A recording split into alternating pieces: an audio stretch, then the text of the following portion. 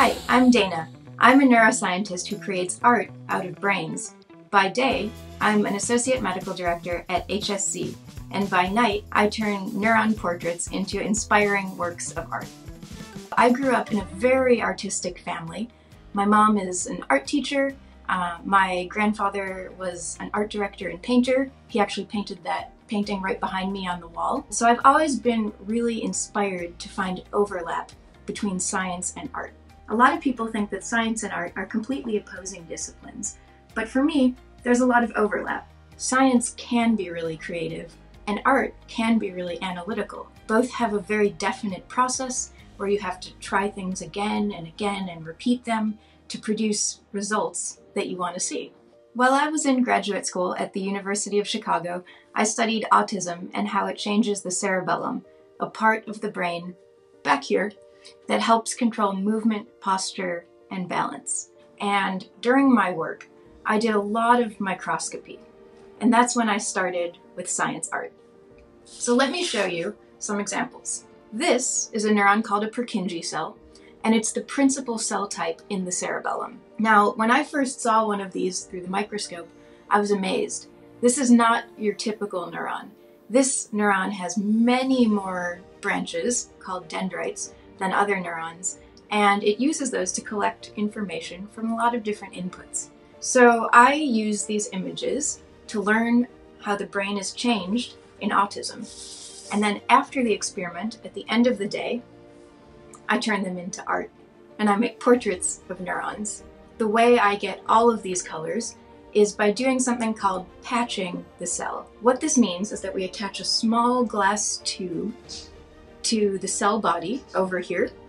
Think of it like sticking a straw into a tennis ball, and we flow liquid, or in this case fluorescent dye, through the straw, and it diffuses through the branches of the neuron over about 45 minutes.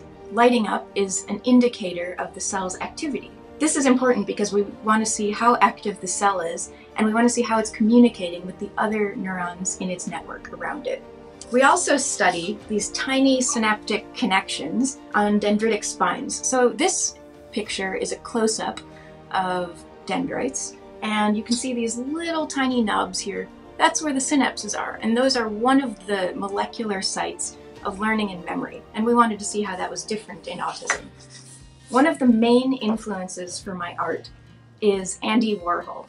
And Andy Warhol is really famous for showing art and beauty in everyday objects. And for me, while I was in research, neurons, and specifically Purkinje neurons, were everyday objects. So here I tried to sort of use some of Warhol's style by showing the same neuron, both with artistic color filters and without. And then here, these are both the same neuron. This is how it looked originally during my autism experiment, and this is how the neuron looked after I added art. One of my other major influences for my science art comes from Santiago Ramon y Cajal. He was a Spanish scientist and artist who was one of the first science artists. He did Golgi stains, which means that he dyed neurons black, and then he looked through a very simple microscope and drew what he saw by hand.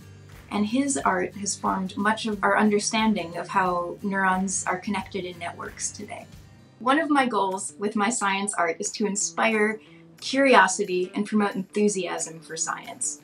When I hang these pictures in a gallery, what I really enjoy is when somebody comes up to these pictures and says, "What is that? You know, it looks like coral, or it looks like antlers." And I can start a conversation about science, and we can talk together and share our ideas. And I can say, "Hey, did you know that this is in your brain? And it's helping you balance and walk and learn how to move. And isn't that cool?"